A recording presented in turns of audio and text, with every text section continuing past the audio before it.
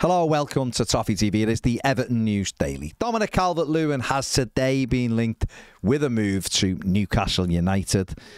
West Ham also apparently interested as well. Newcastle, though, are reportedly interested in matching him and Jared Bowen together up at St James's Park next season. Dominic Calvert-Lewin has of course got 13 months left on his current deal. He finished as Everton's top scorer this season with 7 Premier League goals, along with Abdoulaye Doucouré.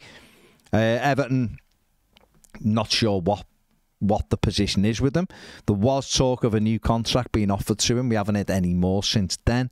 And obviously, the way the club is at the minute, we just don't know where we stand in terms of bringing players in, offering new contracts.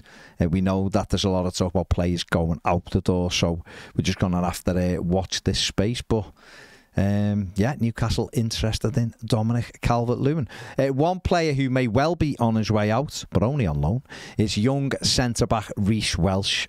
Dutch side SC Heerenveen are very interested in taking him on loan. There's a couple of Dutch sides monitoring the situation as well. Welsh, highly rated young centre-back, but has suffered with injuries. Went, of course, to Forest Green, got injured and come back. So Everton will be hoping he can go off to Holland and have a successful loan deal as what Jarrad Branthwaite did when he went off to PSV. Miami-based 777 partners who agreed to purchase Everton from current owner Farhad Moshiri.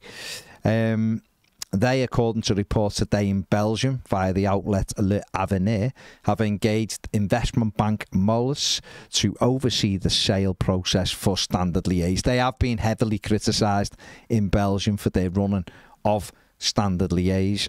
The bus was stopped from going to a recent game against Westerlo in protest to 777's ownership, and now it looks as though they are ready to sell their interest in Standard Liège. We still haven't heard any more about what's happening regarding Everton. Farhad Moshiri has apparently got a deadline in place with 777 for next Friday, the 31st of May. That is if it is to continue, but we haven't heard anything to the contrary at the moment, so we'll have to just keep an eye out for what happens there. Everybody very interested and, well, desperate to know what the next step is regarding Everton. And finally, Everton are in talks with the representatives of young striker Omari Benjamin. The 18-year-old forward confirmed he is leaving Arsenal this summer. Benjamin joined Everton on trial earlier this season and scored against Tottenham Hotspur for Everton under-21 side. He is highly rated, and we'll have to wait and see whether or not Everton do sign him. But he's already been here, and I think Everton liked what they saw. So Omari Benjamin may well be joining the Toffees.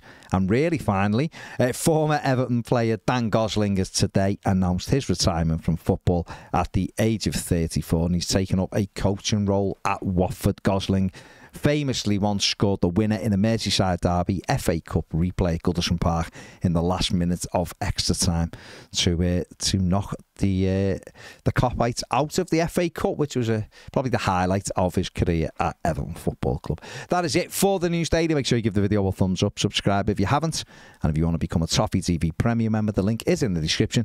The QR code is on the screen now. Thank you very much. See you later.